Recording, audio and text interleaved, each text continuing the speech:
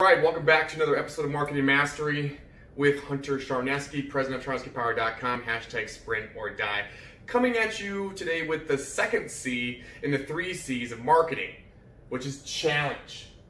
So whenever I go to somebody's Instagram page, LinkedIn, or website, it takes me about 5 seconds to start getting really pissed, okay? And the reason why is whoever did your Instagram or your website, right? Whoever has been consulting you, you need to get your money back, okay? Too many words, it doesn't work. It doesn't, whatever they told you to put on their website doesn't work. Nobody cares that your grandfather started the business, and certainly nobody cares what your 10-year plan is or otherwise. All they want to know is what you offer, and more importantly, how they get it, right? All those words, this meaningless insider language and subliminal messaging, right? That's all it's going to lead to is a website visit, right? Somebody's going to check into your website and then check out because they're confused. We talked about this last week. People run away from confusion and towards clarity, right?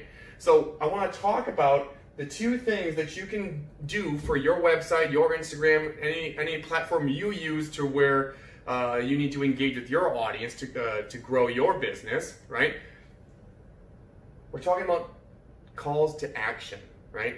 Because Donald Miller had a great quote in his book, Building a Story Brand, which is a book I recommend you buy. And he said, customers don't take action unless they're challenged to take action, which is true, right? So a weak, passive-aggressive button that says learn more or contact us or our story, all that does is it screams weakness to the customer, right? It shows how little you believe in your product, right? If you believe in your products, you should feel morally obligated to slap a button that says buy now, hire John, schedule an appointment, which is a direct call to action, okay? When somebody goes to your website, they need to know how to do business with you. Okay, this is a speed coach. This guy's a strength coach. Okay, how do I get it? Right here. Boom. Buy now. Hire John. Schedule an appointment. Okay?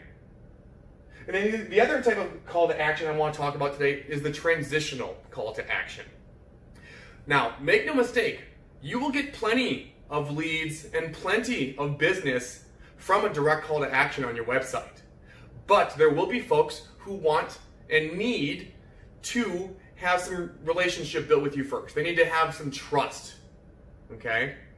Which is kind of like dating, right? You wouldn't go up to somebody and say, will you marry me on the street, right? Which is basically what you're saying with a direct call to action. That'd be kind of weird, right? You need to take them out on a few dates first, which is exactly what your transitional call to action will do for them, okay? And what are some examples of transitional calls to action?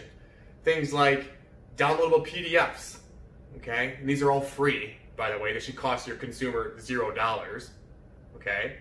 Free PDFs, free ebooks, right? If you go to my website, there's 3 free ebooks: Speed Stratum, 3 C's of Marketing, and the 3 P's of Speed.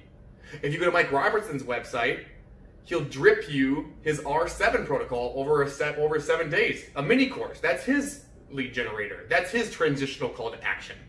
A place that I used to work for here in town, Powertrain Training Systems, their transitional call to action was a free trial workout, right? Come on in, try us out, right? Have that relationship built, have that trust established, and then we'll take your money, right? So these 2 things here, I think that's really not all you need, but these things will definitely cause a huge uptick in leads, consultations, and sales closed, right? Because if your website isn't generating, let's say, 20 leads per month, which is a bare minimum, right? That's 5 leads per week, right? And then half of those leads should be converted into consultations, or what I call intake interviews, okay? So out of the 20, 10 should be brought in for consultations, and then a third of those should be converted into paying customers. That's 3 new clients per month, and that is a bare minimum, extremely conservative. If you aren't getting 3 new clients per month, then your doors won't be open much longer, especially during these really, really challenging times. I'll allow the word challenge for the second C in the 3 C's of marketing, right?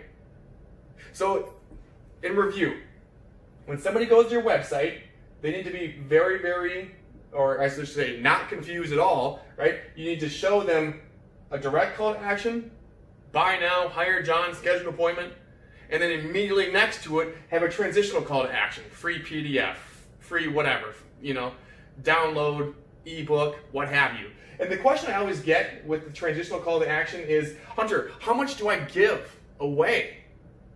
Well, first of all, I would say that it never hurts to be known as a really, really generous coach or training business, okay? That never hurts, right? Because you're going to remain top of mind to the consumer. That consumer is going to think a few weeks from now, after they downloaded your transitional call to action, hey, that person did me a solid, right? They gave my daughter a 4-week speed training program for free.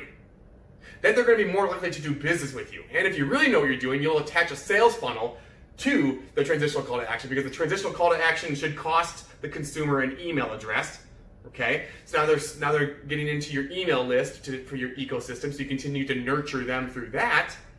But then they're also getting dripped into a sales campaign after they download the transitional call to action there.